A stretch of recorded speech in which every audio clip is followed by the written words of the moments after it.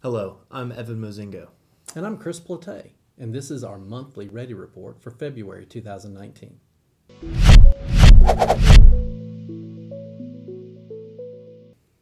The REDI Report is a review of economic indicators for Union County, North Carolina.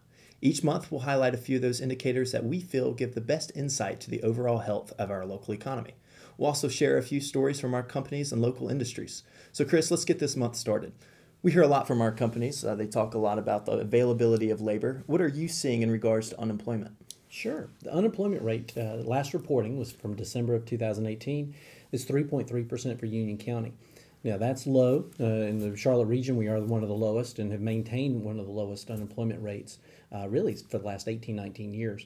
But it's our growth that has helped our industries grow and have that availability of labor. So if you look back from September to December, we had over 1,000 people come into the civilian labor force.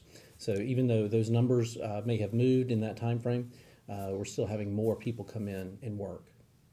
Recently, there's been some exciting news coming out of the eastern part of Union County with the Monroe Expressway opening, improvements to water and wastewater infrastructure, and now natural gas. Can you tell us a little bit about that natural gas line extension? Yeah, this is exciting. We had a lot of partners come together to make this happen. So between Union County, the city of Monroe, the town of Marshville, and Edwards Wood Products, one of our bigger industries on the eastern side of the county, have all come together to make this gas line possible.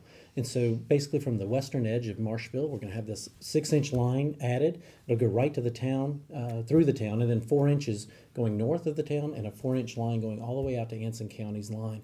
That's going to really open up economic development opportunities for us in that eastern part of the county. That combined with the utilities and that expressway, that wonderful expressway that's opening up to get accessibility to the Charlotte market from the eastern part of our county. Well, we hope you enjoyed this month's REDI Report. We look forward to bringing you more REDI Reports throughout 2019, as well as other videos on other engaging topics.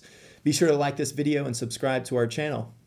And as always, the best investments are made between Marvin and Marshville. Thanks for watching. We'll see you next time.